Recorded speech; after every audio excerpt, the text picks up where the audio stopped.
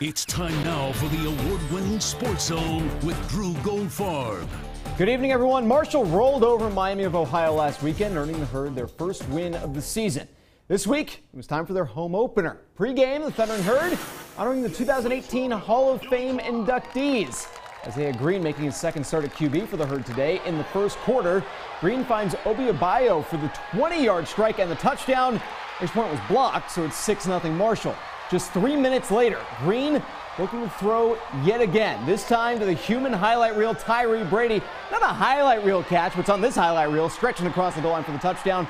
Extra point good this time, Marshall up 13-0. Next EKU drive, Austin Scott is looking to pass.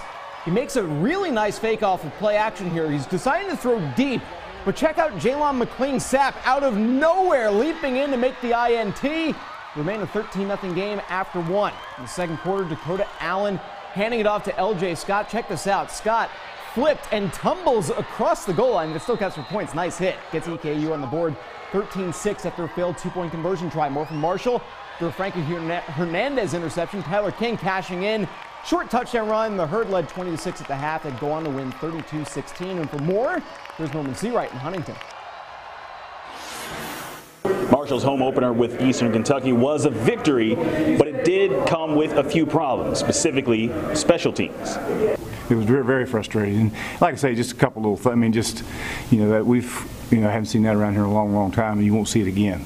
That's just some things that just should never have happened, and but they did. And to our defense's credit, we put them in a lot of bad situations, but they created 5 turnovers. It was an amazing experience to see all the green and white and everybody going crazy every time a play was made. It was just a great experience, real humbling.